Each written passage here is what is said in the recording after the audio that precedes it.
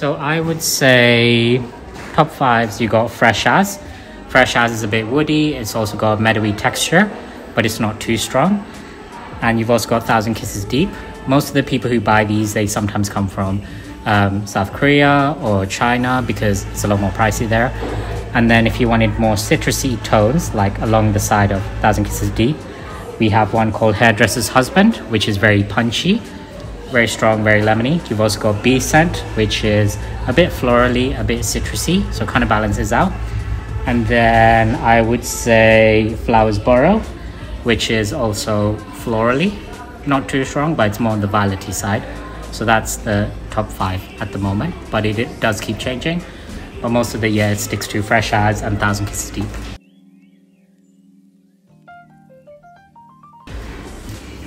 Ones. So putting aside summer, like some of them are popular regardless.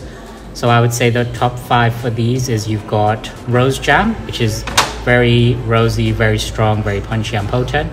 You've got Dirty, which is a very crisp scent, got spearmint in it. We've also got Sun, which is very bright. It's also the only citrus one we do in the white labels, but it's got more mimosa tone, so a bit sweeter. We also have Lord of Misrule, which is our spicy little one. And I would say I would include a sweet one into this, which is the vanilla-y one, which is sweet but subtle. Garden Lemon Tree. This one is citrusy, a bit sweet, not as strong, more mimosa tone. You've also got Avocado Co-Wash, which is a bit more punchy. And then you've also got Twilight, which is our all year round bestseller. This is called Lavender, so very calming, very relaxing. Dirty again, we also have as a body mist. A lot of people like that. And then we have Rose Jam down here. So that also a lot of people like as well because that's floral, very strong. For some people who don't want that, they sometimes get this. So we have like the solid perfumes with the white labels. They're the only ones that come with the solid perfumes.